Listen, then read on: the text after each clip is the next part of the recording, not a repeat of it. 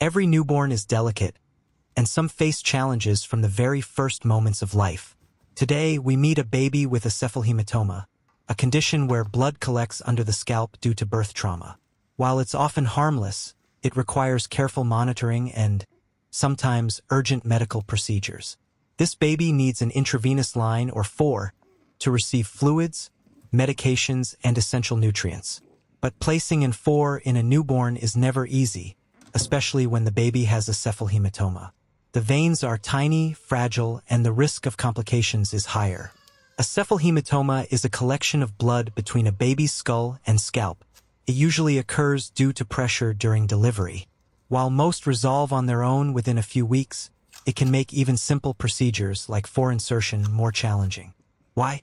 Because the swelling can make veins harder to locate, and any extra pressure on the head can cause discomfort or complications. The baby's comfort is our priority. We use gentle swaddling, minimize movement, and ensure the environment is calm. A warm, quiet setting helps the veins dilate slightly, making them easier to access. After insertion, the 4 is secured with medical tape and sometimes a small protective dressing. This ensures the line stays in place without causing discomfort or restricting movement.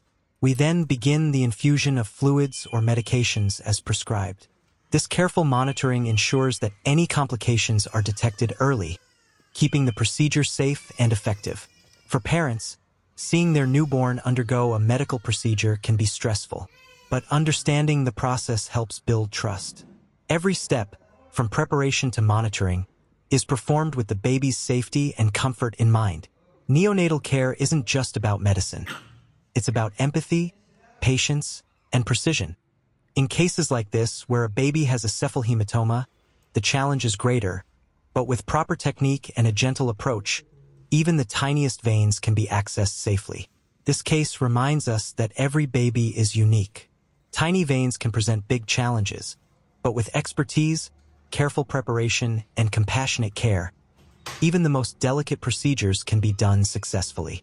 Cephalhematomas, though concerning at first glance, rarely pose a long-term risk when handled properly. Every 4 line is more than just a procedure. It's a lifeline, a step toward healing, and a testament to the dedication of neonatal care teams worldwide. If you found this video educational, give it a thumbs up and share it with someone who wants to learn about newborn care. Subscribe for more real-life NICU experiences, and remember, gentle hands save lives, one tiny vein at a time.